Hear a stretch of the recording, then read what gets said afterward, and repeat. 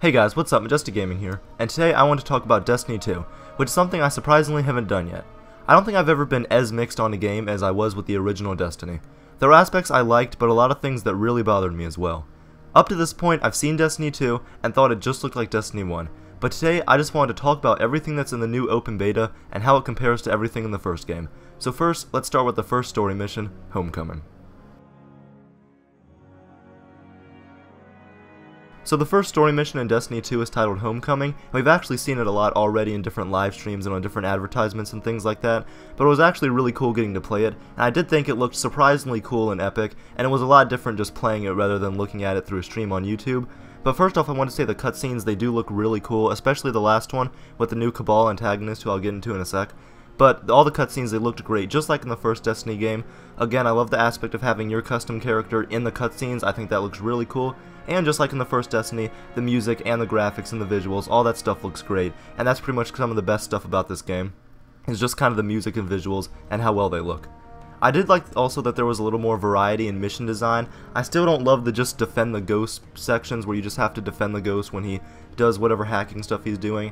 I didn't love that that was in there, but getting to fight through the tower as it's being overrun in a location that if you play the first Destiny you were so familiar with, I thought was really cool.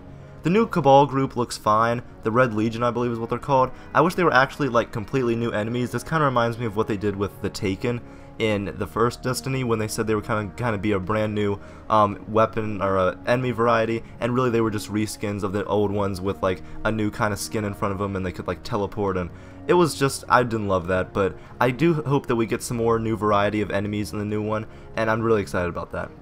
I do hopefully want to see more from the story, and I know we will, but it definitely is an improvement from the first game, which really isn't saying much because there really wasn't a story in the first game. It was pretty much non-existent, but I did love the first mission. I thought it was really epic. I loved playing through it, and even though I have a lot of problems with the first Destiny, I'd be lying if I said I didn't have a ton of fun playing a lot of the story missions, especially the ones in the Taken King when they got a lot better. But Homecoming, even though we've seen it before, I encourage you to go play it. If you haven't even downloaded the beta, go play it. I really enjoyed it, and I do really want to see more from it. And I think I am almost sold on kind of the story aspect of this game. Again, like I said, I want to see more, but so far it's definitely an improvement. And the first mission was really enjoyable, except for a few sections of kind of gameplay tropes that we've seen in the first Destiny that I didn't love. But overall, I really enjoyed it. So one of the biggest parts about Destiny is obviously the Guardians, the subclasses and the different classes, and the different abilities and weapons you get with them. So I'm mainly going to talk about Titans because that is what I play all the time. I've actually never even played with a Hunter or a Warlock, but I'm sure if you're interested in those classes in Destiny 2, then you already know a lot about them, about the new weapons they get, about the new subclasses, about the new abilities, that kind of thing. So I'm sure you already know about that. But the new Titan subclass, in case you don't know, is Sentinel, and you pretty much have a Captain America shield where you can guard with, you can attack, or you can throw it, and I do think it's really cool. Getting to use it, especially in the Crucible, which I'll talk about in a sec, and in the first story mission, I thought was really fun. I also like that they didn't completely get rid of the Ward of Dawn, because I used that a lot when we used to play strikes back in the original Destiny. It was obviously really helpful, and even though Defender's gone and we have Sentinel in its place, I'm still like the aspect that they still kept the Ward of Dawn there, and I do think that's really cool. They also still have Striker now, which he still has the shoulder charge, which I think is really cool. I love using that in Crucible. Even though it seems like now in Crucible it's not really a one-hit kill anymore, which I guess is fine. Maybe it wasn't in the first one, I just seem to remember that. Even though it's still, I like it, it's still fun. I still like Striker, and I do like Sentinel, and I'm a fan of it. I do think it's cool.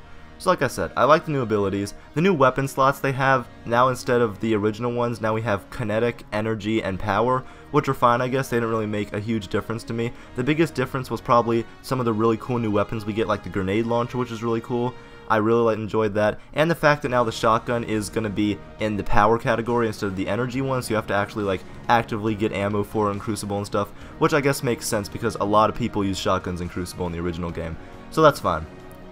As a whole, it's a lot of the same for that kind of stuff. I do like that they changed a good amount of stuff, but they kept a lot of stuff also the same. So pretty much if you played the first Destiny, you'll still be familiar with it, you'll still be familiar with the abilities, and I am a fan of that.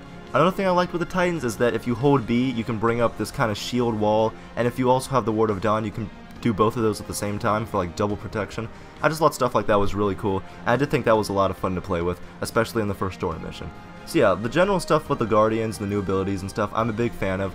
I did, I'll be honest, like for years kind of think that, oh man, it would be cool if we get a new actual class in Destiny 2, and I was kind of disappointed when that didn't happen. Either way, I'm still a fan of the 3 original ones. They've got something good with the 3 originals, and I am a big fan of the new subclasses they're adding, and we'll probably get even more when later DLCs come out and all that kind of stuff. But as a whole, I am a fan of the new classes and subclasses, and I can't wait to see what other ones they add in later.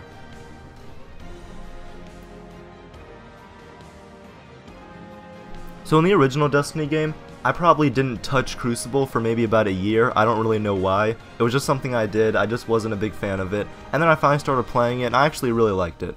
So Crucible in Destiny 2, I was really looking forward to seeing what they added, and that was pretty much the biggest thing that I wanted to see, what they'd added to, what they'd changed, how they'd improved it. Because while the Crucible wasn't perfect in Destiny 1, I still really enjoyed a lot of it, even though a lot of the stuff was just really irritating to me, and it kind of annoyed me.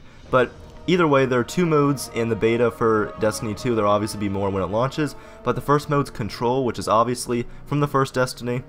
It's 4v4. All the Crucible modes are now, which I think was a good decision. I like that they're making it more kind of an arena combat shooter, that type of thing. But you no longer have to neutralize a point before you capture it in Control now, which is honestly something that I really enjoy because that really irritated me in the first game. But Control is mostly the same, but still pretty fun, I guess. I never played a lot of Control, but it's fine, and I do like some of the changes they made, and they're for the better. So Control as a whole is still really good, and I still really enjoyed it.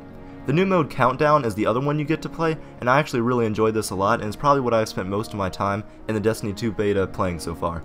It's basically an elimination where you can arm bombs and sometimes revive your allies, and I just really enjoyed it, and I thought it was really fun.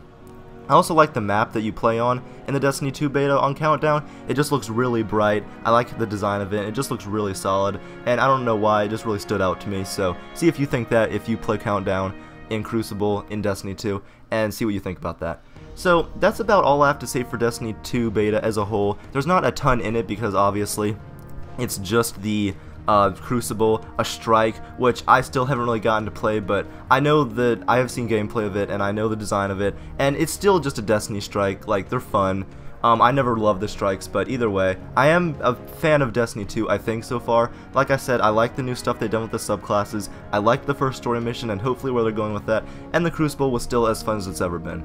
So that's, like I said, that's all I really have to say. If you didn't love the first game, then I really don't know if this will completely change your mind. I still don't think it will. I'm still not really completely sold on it, and I don't actually know if I'll be picking it up when it comes out. I definitely won't be pre-ordering, so if I do decide to get it, I'll just go to the store, or maybe even buy it digitally when it comes out in September. But definitely, if you're at least somewhat interested, download it because it's free, and you might as well try it. That's the whole point of the beta, is just to see if you like it. You don't have to pay it, you might as well just play it for free. So tell me what you guys think of the Destiny beta, and if you're excited for it. Another thing that really irritated me, not necessarily in the beta, but just Destiny 2 as a whole, is that they are doing the year of exclusive PS4 content again, which I know doesn't matter if you have a PS4, but for Xbox users, that really irritates me. Another thing that kind of irritated me, even though it doesn't affect me directly, is that I do believe that the Destiny 2 will be launching later on PC, like a month or 2 later, which does really suck.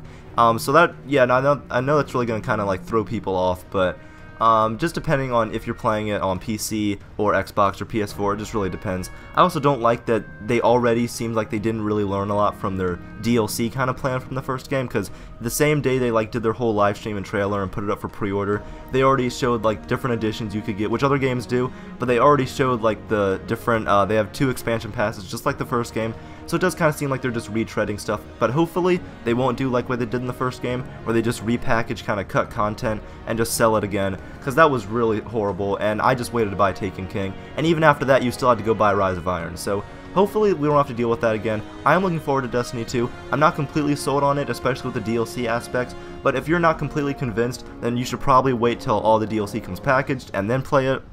If you are really into it, then yeah, probably pick it up in September. I do have a feeling I may pick it up, but like I said, the beta was fun. Tell me what you guys think of the beta down in the comments below, and thanks for watching Majestic Gaming.